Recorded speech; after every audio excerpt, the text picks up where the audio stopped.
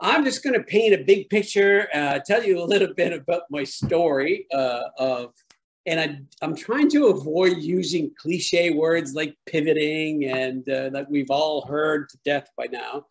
But in all fairness, for us, it was a 360 to zero overnight for us, same as many, many of you. And so we did, same as everybody else, sit on the couch and did some navel gazing and binge watch as many shows as we could.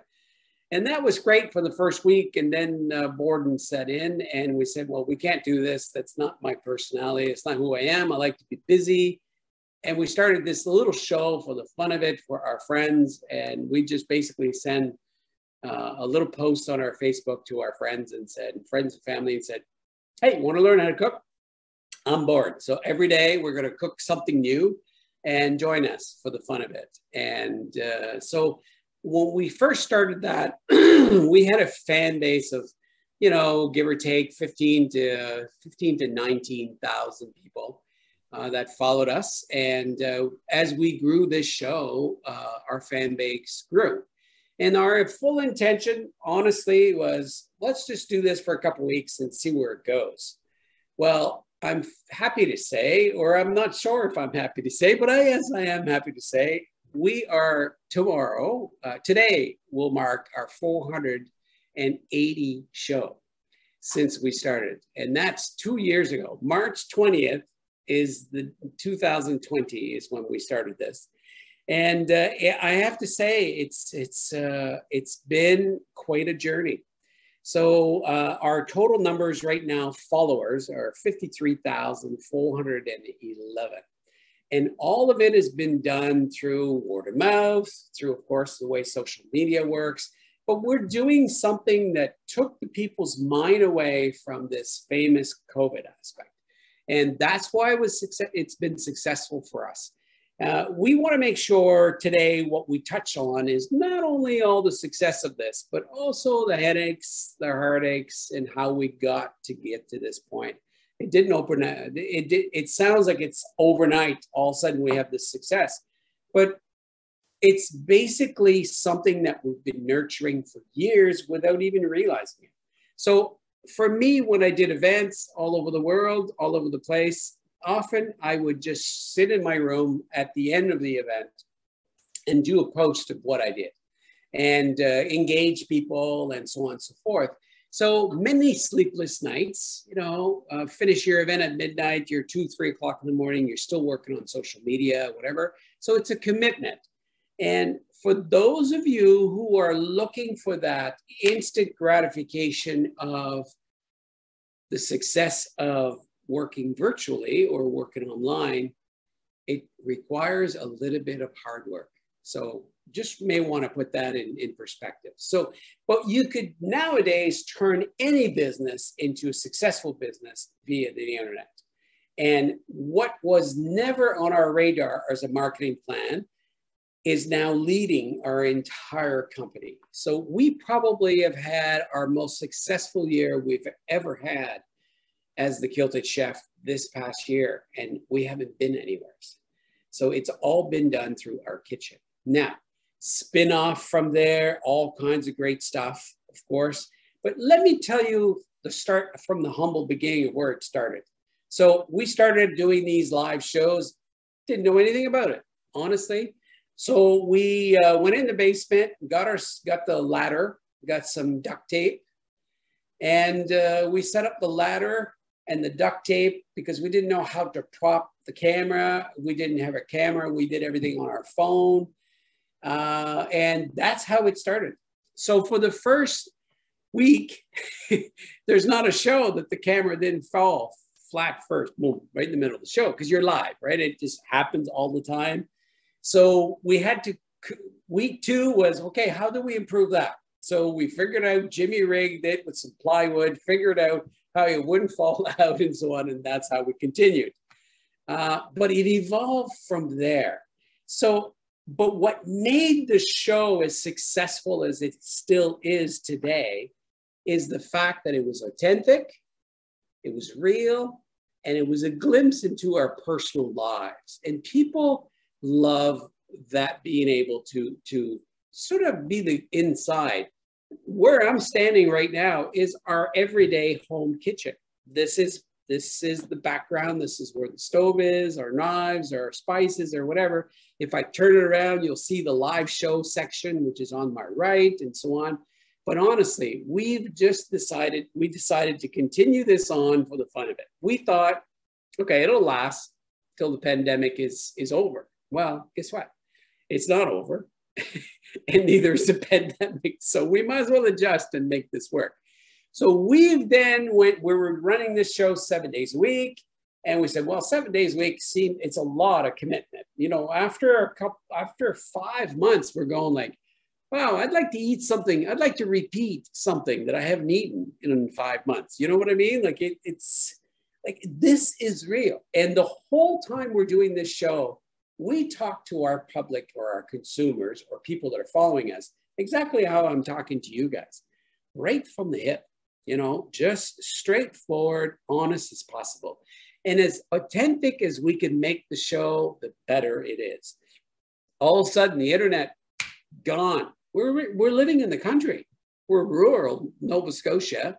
We're by the water. All kinds of crap happens. So it never fails. You know, when you've got this show plan, you got all these things done, all of a sudden you got no internet left. What do? So you go you lose out, and then you try to re-sign in with another device and so on and so forth. So that's what really kept people alive. So for us, on average, just turning the clock down a whole 2 years later, just about, this is what the show has produced. We're just about ready to launch our 7th ebook. So every single recipe that we've done since the beginning has been recorded and it's been documented into an ebook. We first launched our ebook and we sold a fair amount of it, but it wasn't as successful as we thought. So what we did is we went out and got some sponsors and got sponsors to help us with the ebooks. And now if you go on our website under Shop a Chef, www.kiltedchef.ca, there is book number 2, 3, 4, 5, and 6 are there at no charge. So anybody can upload the recipes that we've done. Like, that's how transparent we've made this little business. Okay. So how we monetized it, because we got to live too, is by selling ads into those books. So when you're reading the recipes, you may have a food related business that's trying to show you that, hey, by the way, we exist. This is what we do, sort of thing. So it's worked. So then from there, spinned off some new endorsement products. We always wanted to do our own line of certain products that we felt are very important to us. And then we started launching it. And we created this character called the Kilted Chef, but more in a cartoonish way. So here he is in the first product that we launched, and it's called Hot Under the Kilt. And we can't be afraid to make fun of ourselves. So there he is with the Acadian flag, proud. And his name is the Kilted Chef. He hasn't changed his name, but he just looks kind of funny. He looks a little ragged. But we said, well, this has been so successful. Let's run him into other products. So we engaged this art. We have one of my chefs that I've been mentoring for years is the chef at the Botanical Garden in Edmundston, New Brunswick, by the name of Paula Lance. And Paula, I call her my artisanal chef because she's an artist. She's not a chef, but she's learned through all pains and working with me for years and so on. And now she's doing such a great job. But she's also an artist and designer. So she developed the Kilted Chef guy. Then we said, well, let's incorporate them in the next product. And the next product was called the Badass Burger Booster. And the Badass Burger Booster is this one. And there he is, the same character. He's now an El Salvador cowboy, and he's got a branding iron for that piece of meat that's going to go into that spice. And we've played on to this. And then we launched sorry about that. We launched then the mustard, a little bit of play on Marilyn Monroe, a delicatessen. There's the chef with his kilt sitting there. It's called Some Like It Hot, like the movie, of course. Just launched a few salad dressing. One is called Let It Be. And it's John Lennon on Abbey Road. There he is as a different character. There's one called Laddie Sings the Blues, which is a maple. This is the maple and wild blueberry vinaigrette. This was the citrus honey. So what I'm trying to say is from this little show, taped on the side of a ladder is coming all this stuff, okay? And just recently, just arrived today, nobody's seen this before. You're the first one to see it.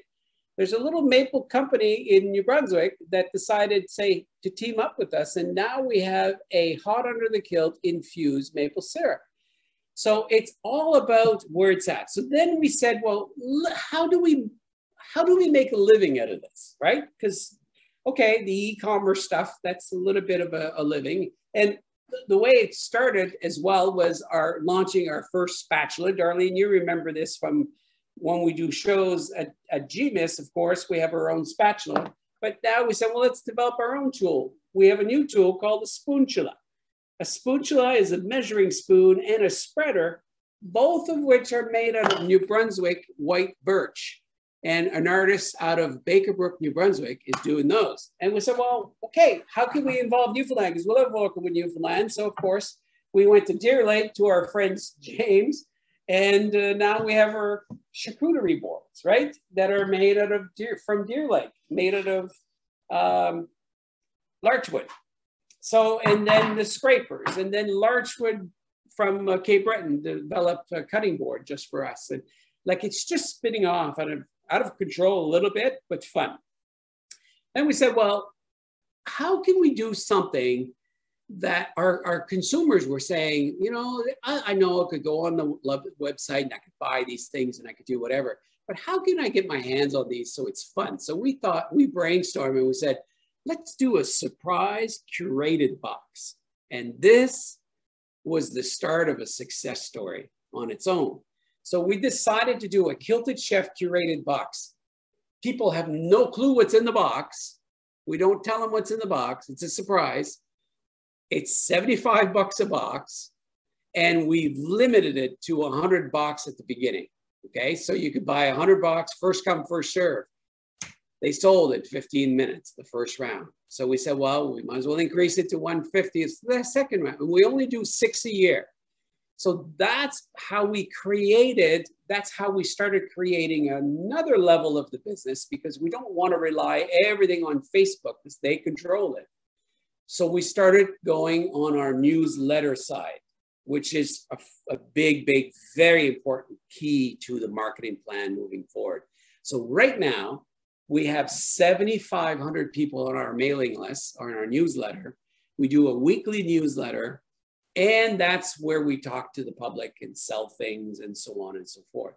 It's been a great journey, and it works really, really well. And that's how we've been able to sell these curated boxes. So then we thought the success of the show itself, it was continuing to grow. So now from this little show that we were doing just for the fun of it, we have on average 2 to 4 sponsors a week. We only do 4 shows. So just to give you an idea. So, okay, so now instead of being a consultant at a restaurant that you work really hard and we had to replace our revenue somehow. So this is becoming the replacement of revenue. Are we doing something different at the recipe? No, we're just engaging that company using one of their products in the recipe so it works, but we're still doing the recipes that we want to do. We're not just throwing a bunch of stuff. It's kind of funny because we're also, as part of this, incorporating the culture of where I'm from. I'm a proud French Acadian from the Edmundston region of New Brunswick. Moved from Edmundston, I was only 17 years old and never looked back. Been very lucky, an extraordinary career. I've been in all corners of the world cooking with some of the most amazing people, with some of the most amazing product from Atlantic Canada. Very, very proud of that. But the show itself needed to incorporate some of that. So like this past week, we did a show on boudin. Boudin is a blood pudding. A lot of people don't know what a blood pudding is. And we had thousands and thousands of people saying, What? You're doing what? My grandpa used to eat that blank, blank, blank stuff. What's this about? And what does it taste like? And all of a sudden, this little company in New Brunswick in Petit Rocher is getting calls constantly, people looking for this boudin. So from all around the world, because people following our show is not just Atlantic Canada, it's all across Canada, and it's all across the US and some in Europe as well. That's 25% of our audience is abroad. The 75% of our audience is in Atlantic Canada. So you're marketing to everybody around you as much as possible, right? So for those of you who don't know what blood pudding is, it's a sausage, coil sausage, that is full of a little bit of fat, some porridge, some pork blood, and a little bit of pork. And that's about it, some seasoning. And it's in a casing, it's congealed, and you sear it in butter, and you eat it with a boiled potato and some hot dog mustard. That's the way you eat it. Or your boudin itself dips in ketchup as well. I mean, it's plain food, right? So it doesn't appeal to everybody, but it appeals to a fair amount of people. So still today, as we speak, almost 2 years later, we're still averaging per show between the post of the show, of the recipe, and the live show itself, close to 30,000 viewers or eyeballs to the show still today. And in the peak of the pandemic, we were in that 48, 45,000. So it hasn't let go. It's still very popular. And it's been great for companies to launch their products, been great for companies to talk about their products in general, and so on. So we said, well, this is going to end sooner or later. It's like the success of anything. It always has a cycle and so on. So we try our best to try to stay alive and having fun with this. But sometimes it happens naturally. So I want to tell you a few anecdotes that's taken place that's taken the show to the next level, okay? Sometimes you get this recipe that you do and it goes viral. You just don't know. I mean, we've had shows that have had 175 to 200,000 viewers. Very lucky. We've also had shows that things that people don't like that have tanked, that have done 50, well, tank by our standards, 15,000 or so. And we're going like, ooh, maybe we should do that again or whatever. But you just never know. So now that the pandemic, you're no longer sitting home waiting. People are busy lives and whatever. So they've incorporated this show as something they watch in a replay when they get home, something they watch when they're on their break at work. Sometimes they watch it when they're on their lunch break. Sometimes they binge watch on the weekend. We binge watch everything else. So it's nothing. We have a big percentage of our viewers that will sit there on Saturday morning with their coffee and will watch the 4 shows from the week, only to be engaged, because what happens is we've created a culinary community in a way. It's averaging between 400 to 1,600 comments per show, based on not only live, but what is people watching in replay. So then we incorporated some new ideas on how do we keep our audience. So we started giving prizes away regularly once in a while. And we've done all kinds of those funky, foolish things. But the one that have been the most beneficial is when mishaps happen. So let me tell you about a sunny day in the first time we did a live show outside on our deck. And it was our first barbecue show. People were asking, hey, what about something on the grill? What about something on the grill? So we said, yeah, let's do it. So we set up live. We got all ready. We had a barbecue that we've had for years, probably 7 or 8 years. So first time using the barbecue of the season. I wasn't one of those year-round barbecues regularly. Now, since the show, we now have our own shack and we barbecue year-round, you know, because we are doing stuff there. But here's what happened during the show. We had watching live that day, because it was a hot show. People were really interested in this. I remember it was a Thursday. By the way, the show's at 3 o'clock every day, but it was Thursday. Turned the barbecue on. Barbecue's at about 700 degrees. I got my prep table already. All the food is out. Everybody's excited. Joanne, who is always there with me, that's my wife, and she's always talking. She's got the comments. She reads the comments, asks me the questions. We answer the people questions live. That's the concept of the show. Well, guess what? We're ready to barbecue. Al, we're live, of course, 400 people watching live all over the place. You take the cover and lift it up.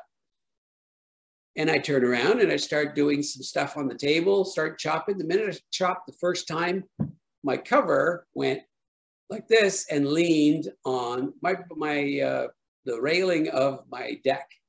I'm going, oh, that's kind of strange. It's all right. So I decided to take the actual scraper from Juniper Scraper, and I started scraping my barbecue. Then all of a sudden, the whole top cover, bam, fell right on the floor in the middle of the live show. So here's Al scrambling. It's 700 degrees. You don't want the cover to burn your deck. And I'm going to Joanne. I said, okay, you entertain for a bit. I'm going to pick this up. So I decide to wrestle the cover of the deck with my two hands and lift it up, try to put it back on. And it doesn't work. So I had to throw it on the lawn out off the deck so that it would fall off. So it was the most comical show, of course, because everybody was laughing at me. Yeah, you talk about a great game. And it showed your vulnerability. And I think that's what made a big difference. But here's what happened. The next day, our marketing team calls me and says, we have a company that wants to sponsor you.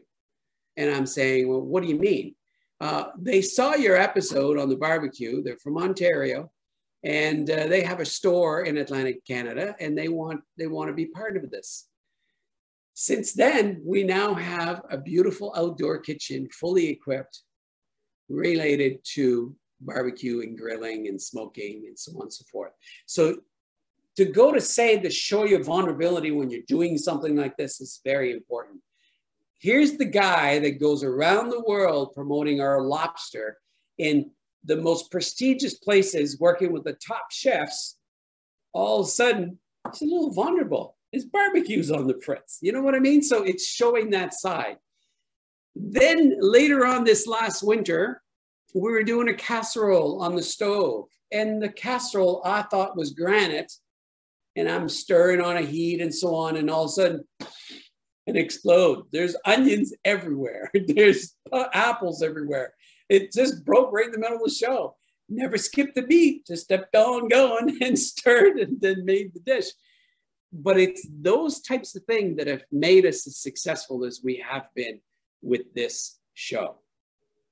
All right, so enough about the show. Let's talk about how to get there, and let's talk about some of the not so glamorous things about the show. And those are the things that if you're thinking of doing a component of your business that involves huge public like this and the ability to be hiding behind a computer makes people want to say whatever they feel. And that is the tough part of the show that we don't talk about a lot, but it's something that as you grow your business and you may want to do some of this virtual stuff, be careful, and you need to know going in that you need to have a tough skin for a few things. Number one is the trolls. You got to have a program ready so that you can dump the trolls out as fast as possible. So that's the people coming on to your live show or coming on afterwards and flirting with all the people that are there trying to sell them something, okay? So you need to make sure that you know how to do that. So that's number one. Number two is you have to stay consistent. Think of the commitment that we've done in the last 2 years. 480 days we've been in this kitchen, or we've been outside in other people's kitchen or in other places, because the show moves. No matter where we go, the show goes, because you could be live anywhere. You could do anything. So consistency is extremely important. Understanding that you're building something. It's not going to happen overnight. Just take that viral one video success thing out of your head, because it's not If it happens to you, congratulations. I'm very happy for you. But reality is you can make a whole business model around this without having that big hit, okay? What you got to be is stay true to your brand, stay consistent, continue to do the hard work, but the commitment is the number one thing when it comes to this. It's one thing to just say, okay, I'm going to do this moving forward, but committing to this and sticking to it is going to be the success of this. If that's where you want to go. Okay. So those are the cons or the things that are difficult. You know, you've got to make sure that you own this, and you got to make sure that you really, if you say black, it's got to stay black. And if you're evolving to white, you need to show them the way on how you're going to get there. Does that make sense? I don't want to ramble on. I want to get to Q&A. So I've only got a few other things to mention, and we'll jump to Q&A. But the next subject I'd like to talk about is how to take this now and transition to the new life moving forward. Now, so for me, as my business grows, I've made a conscious decision now to say, okay, now because we have this commitment, we have all these people that are relying on us. The number one thing that comes to life when people are commenting to us or sending us private messages, thank you for creating something for me to make me get through the pandemic. And that, if that doesn't tug at your heartstring, then nothing will. You know, when you're getting an email from a complete stranger and says, you know what, I'm single, I'm by myself, I'm living out of where my family and friends are, I'm abroad, or I'm in San Andrews and all my family's in Moncton. All those types of things. And people saying, you know what, I had nobody. All I had to look forward to, besides being glued to the TV, is knowing that at 3 o'clock, you're not going to talk COVID, and we're going to be entertaining. We're going to have some fun. So if I touched a few people by doing that, then we succeeded. Simple as that. You know, that's what we hang our hats on in a way, right? That's how successful it's been. So then we thought, well, how do we move forward? How do we keep this audience or monetize this audience somehow? Because at one point or another, you need to make this your business as well, right? So we already know that if we're going to do a show promoting Atlantic Canada product like you were doing in the past in Montreal, you need to figure out a way to have a live show at 3 o'clock in Montreal, somewhere, somehow, of some sort to continue this train going, right? Because it's important. So you've got that to challenge with. But as well, you need to figure out a way to take this to the next level. So we did a curated box at Christmas. That obviously we've been planning on this for a bit, but at Christmas, we've been planning, we started promoting it in October, saying, we're going to do something super special at Christmas that you're going to want to send to your kids that are everywhere.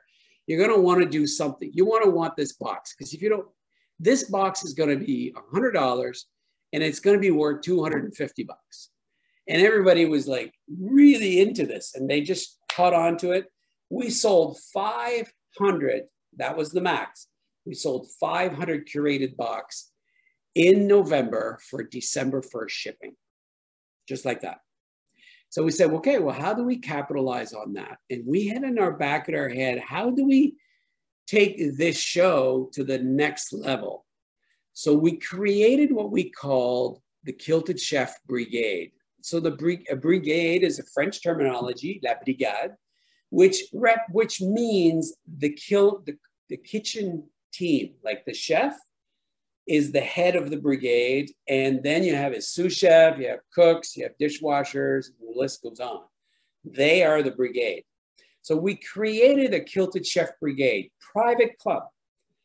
You have to pay a membership in order to be part of this brigade. And we said, okay, well, what does this brigade, why should I pay him to do? What is he going to give me that he's not already giving me? So here's what we developed.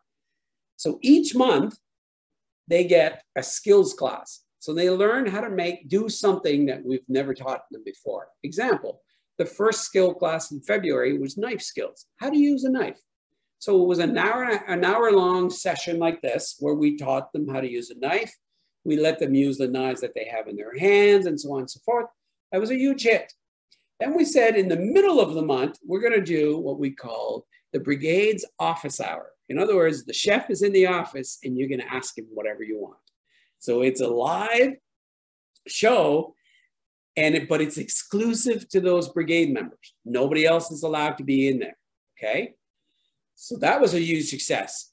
And we promised them that every single show, every month, we would do a supper club. So you know how we have supper clubs that we do on through the winter where we invite 5 friends and then we go to that next friend's house for the next meal and everybody brings something different. And then we go to the other guy's house and so on and so forth. So it's a bit like that concept, but we did a supper club and Saturday night was our first supper club.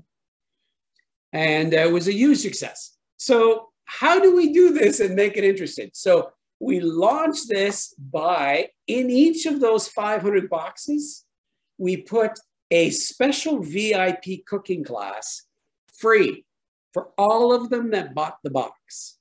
So that was the big surprise in the box. So when they got that, they got free Zoom cooking class, which we typically would sell for 100, 150 bucks for a group that comes together with us and cooks for a couple hours. So that was a great way to do it. And you remember we told them, we really work with them by saying you need to ship your son or your daughters abroad or wherever they're at to be part of this. Well, they got the VIP free pass. So they were cooking with their mom and dad who were wherever. So whether they were in Dieppe, New Brunswick, and their kids are in Calgary, they were all on the same Zoom call cooking with us and the live show. So that is when we did the launch of the brigade, because what a great opportunity. We had 600 people. We had 286 people sign up for the VIP cooking class. And we averaged approximately 2 to 3 people per household that were actually doing the cooking class. So we had over 600 to 700 people live, captive audience to sell this brigade. So they were exclusive offer for them to join the brigade. And the brigade was founding members rate at $14.95 a month or $149 a year. That was their choice to do what they want. And then we gave them a week to join. From there, we launched the same thing to our newsletter, and we gave them a week. Then we announced it on the show for a week, and then we closed it. Whatever memberships that we had at that point, it's closed now, and there's nobody can join the brigade till we'll do a new launch again in May. So we got 270 members as of today, just like that. So we now have 270 members that are engaged, part of this, and who are doing these cooking classes and are talking to their friends about how cool this is and so on. So what we're pivoting to is to eventually have the brigade to 5 to 1,000 members max. And that becomes a business model of its own. So just trying to show you guys examples of how you could take a bad opportunities and turn it into a very fruitful opportunity. And when you think of it, we get a Netflix subscription for $15 a month and we don't even blink an eye, and we might watch it once a month.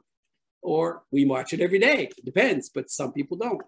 So then we created this private members page for the brigade. So now people, guess what they're doing in that brigade? They know it's only them.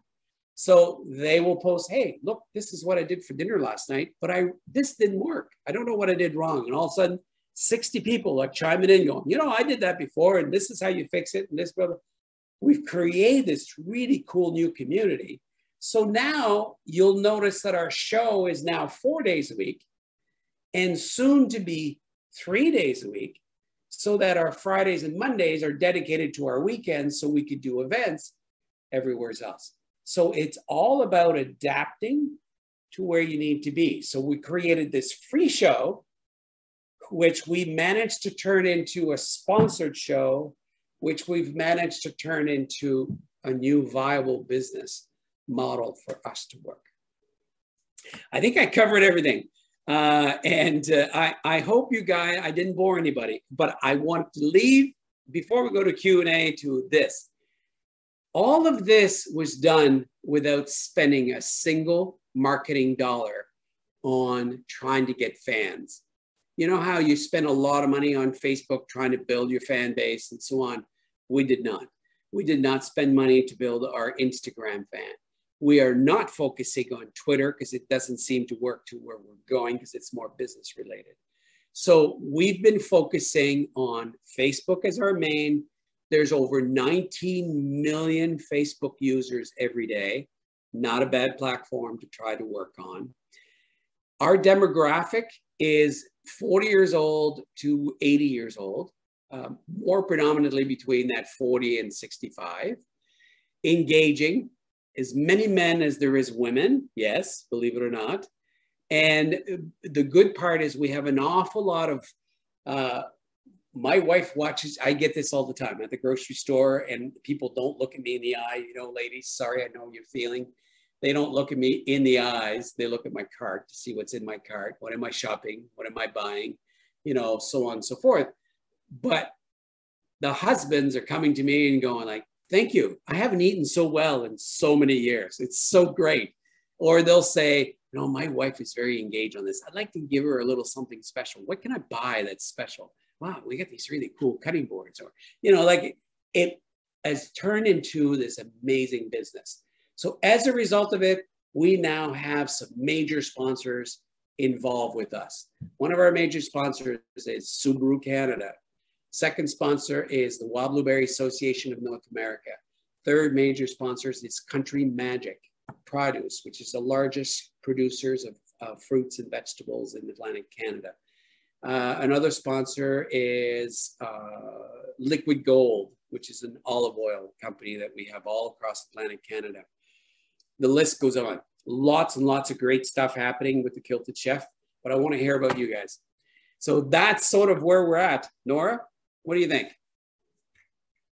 Thank you so much. That was so interesting. I think everybody would agree. I love your messages, and I feel like we just got our own chef's office hour with you here. Yeah. But I loved how you talked about being authentic and some of the things that happened when you were live. And I made a mistake with the record. That was me who hit the record by mistake. I apologize for that. But I think that's so important to connect with people. Like that sort of proves that you really are live. You know, sometimes people wonder, is this really live? And I love that you talked about building something that, you know, you started and you kept having to look at new ways of doing things and adding things and your products and all those things. Great messaging. Awesome. Very timely, that's for sure.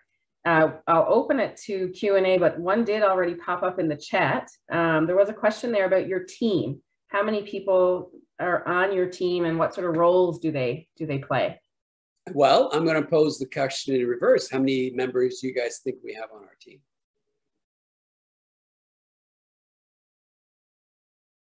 You can unmute yourself now, by the way. Oh, somebody guessed 4. 4. So we have on our team regularly here, full-time, is myself, my wife, Joanne, and my sous chef, Lisa. Lisa will come in only on special occasions when we do supper clubs or we do skills class or we do anything like that. We have, at an arm's length, we have a marketing team of 2 called Dashboard Living. Great little, they're influencers themselves. And they are travel influencers, so great people to have on your team. And that's about it. Everything else has just been done by ourselves. Well, that was the easiest question to answer. A small but mighty team. Anybody else have a question, comment? You feel free to unmute yourself and jump in?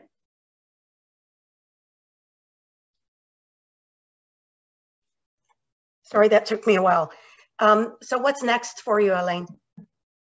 Brigade is playing a big role. There's no question now. Life is coming back to a little bit of normalcy. We are starting to travel again. We're in Montreal in April. That's the first start of it. We have the biggest Saltscape show as well that's coming up in April.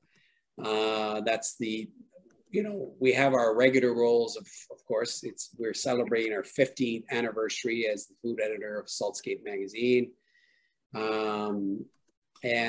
We are entering year 4 of CTV, What's for Dinner. And we have a French column as well on CBC. So all these things are happening in the background as well. So there's more to our business than just this show. We do all kinds of huge work with a lot of producers and processors developing recipes and so on and so forth. And not to mention we have so far 29 restaurants that we've made over the last 10 years of our business. So we're busy. We got a lot on the go. GMIST keeps us busy as well.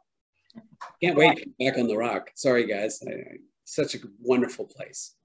Such a wonderful place. And, I miss it. I haven't been there we actually snuck in one we did 6 live shows from Newfoundland, from the whole area of Gros Morne, of course. And it was hugely successful. To have those live shows right there. It was kind of neat to show. And I'm really looking forward to see how many viewers of ours will brag about going to Newfoundland when they go back to no restrictions. It'll be awesome. Yeah, and we've been in New Brunswick a few times as well, doing some different shows where we have one of those dinner clubs with the Maple Association of New Brunswick coming up as well. If you're in New Brunswick and you're a maple syrup fan, there's lots going on, but lots on the go, lots on the go. But anything, like obviously this session intrigued you guys about something. Is there something in your business that you're doing that you have any questions about related to how to or just how to go about?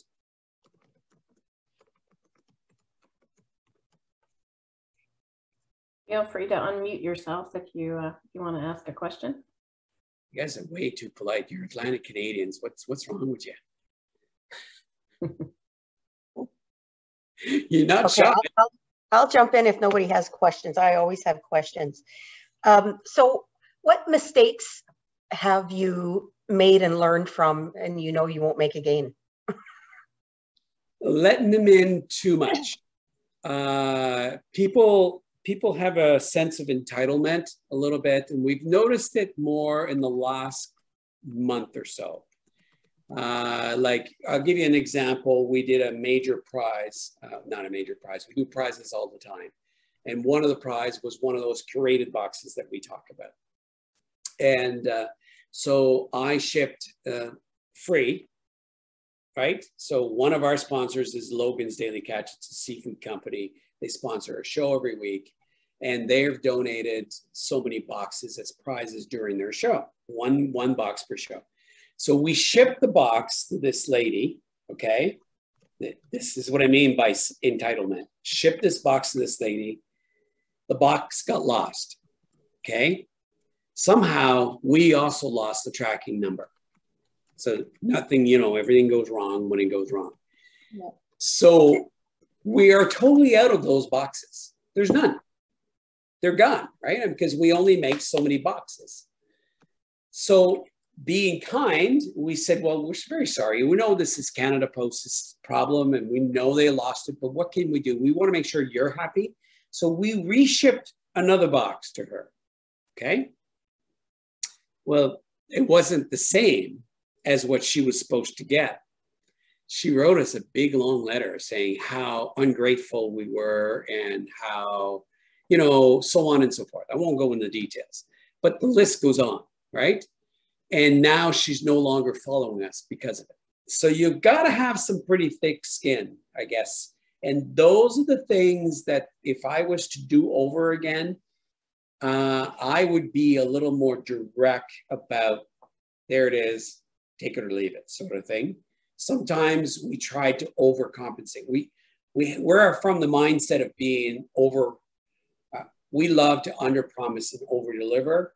And sometimes it doesn't always work. And those hurt, little comments sometimes, like we have one comment we did a right in the title, old fashioned, authentic carrot cake with cream cheese. It got something like 89,000 eyeballs to it. Very successful show, very, very well. One comment out of 787 comments said, I wish you did original recipes. Well, we really said at the top what we're doing, but what happens when you're this close to the business and this close to the show is you take that right here, right? You take it right here, and one comment's ruin it for everything else because you dwell on that. It is on a Friday, so you're Tuesday before you get to talk to the audience again, and it just eats at you. So that part is probably the hardest part that there is. Another little single one. Joanne is live on the show with me every day. We banter back and forth. Friday, we have fun with the audience. A lot of the youngs feel comfortable to be able to say how they feel and so on and so forth. I get an email one day, this is about a year and a half in, and the lady says, well, I'm really considering becoming a follower of yours. I really, really love your show. I really love what you stand for. I love that you're promoting local all the time and so on and so forth. But the lady with the annoying voice, is she going to be there every show? And then you just say, whew, that's pretty hard for Joanne to take. So she had a bad weekend that weekend. You know what I mean? Like you need, I think the best advice for that is don't get too close to it because it hurts sometimes. And now I'm only telling you the pretty ones. There's some pretty nasty ones as well. Great advice. Great advice. I just have one quick question. You talked a lot about the other businesses and organizations that you work with. Have you found that in terms of like those that have come on board as sponsors, have you found that you tend to attract like-minded businesses sort of without even, because it sounds like a lot of the companies that you talked about, have similar mindsets. They're about authenticity and local and that kind of thing. I just wondered, did that sort of happen, kind of naturally, or did you find you had to seek people out, or how did that sort of play out? That's an excellent question. You know what? Every single one of them has happened naturally. And the purpose behind it is we've turned down at least 4 or 5 already of businesses that were only looking for our audience, nothing else. And that's not what this is about. And it's not what we're about. We're very, very, very strict on ourselves about that. It's not about the money. It's about the vision and about the brand itself. Like you would never see us promote something that we're not big fans of. So yeah, so like for example, Liquid Gold, who's new on the show, is new with us. Well, one of the biggest reasons is because we needed the product and we needed to promote a good quality olive oil. We're always using something cheap, synthetic oils that are available at the grocery store, which we all know is not real olive oil, right? And so we wanted to up our games and do something like that. The barbecue incident, we've now are entering our year 3 of sponsorship with this great little store called Warmth by Design. They have every single grilling barbecue section, and they're masoners at the same time. So they do fireplaces in the winter, they do barbecue in the summer, and so on and so forth. It was a great fit. Subaru Canada, it's been a great fit. Great fit that we needed. What they were trying to get to is introduce to people their new car called Ascent, and what they're looking for is to show people that it can pull a trailer, can pull a boat. It's rugged, but yet it's comfortable and so on. And we were the perfect avenue for them to do that. So that was a business decision more than financial decision. So you judge every single contract based on what you're looking for. Yeah. That's great. I am mindful of the time, so I'll do a last call. If anybody's got a final question or comment, now's your opportunity to hop in. Just want to say that we're here. If there's anything, if you're at a point you don't want to ask questions live on this, I know a lot of you are running some pretty interesting organizations of your own. We do an awful lot of consulting work all over the place as well to advise on anything related to food and beverage. So if, yes, this is a glamorous, fun part that we do, but we also do all the grunt work as well. So anytime you have questions or anything you need, don't be shy. You know, we're from New Brunswick. We live in Nova Scotia. We party and have fun in Newfoundland. And occasionally we'll peek over to the island just to have some fun as well. Maybe I could say thank you, Alain. With the COVID and the restriction lifted in New Brunswick, and we're moving on and moving forward with a new phase, and with ending a big phase of this pandemic. I think people will starting to travel, hoping to see you around in New Brunswick somewhere, hoping to be here in the peninsula as well. The events and the rural and activities, festival and events starting back this year. So maybe lots of things and new things moving forward. Well, I appreciate that, Yannick. I am in Petit Rocher in July. We sold out an event of the Blues Festival in Petit Rocher, believe it or not. So we're turning the Petit Rocher Quay into a dinner for 200 people. It sold out in a week. I couldn't believe it. So the show, to answer a quick question to Nora, we don't realize the effect that we've had by doing this show for the last 2 years, but that is one example of the effect. I mean, if you do not know Petit Rocher, it's like saying, we're gonna do a dinner for 200 people on the quay at Cow Bay, or in the middle of Surrey, PEI, or we're doing it in the smallest community in New Brunswick that there is. We all know Petit Rocher is a small little village. We're talking less than 1,000 or so in population. And all of a sudden, just like that, everybody's on the bandwagon and they want to do something different. So you just don't know what this little show of ours has created.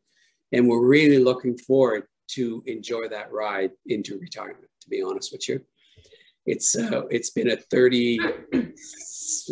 few years and it's time to not do as much as we used to and enjoy life. So yeah, looking forward to it. Thanks, Nick. Thank you so much, everybody. And thank you so much for taking time this morning. Super interesting, lots of great points. And I think everybody who's listening and who will listen is going to get a lot out of this. So I really, really appreciate everything that you shared this morning. It's been wonderful.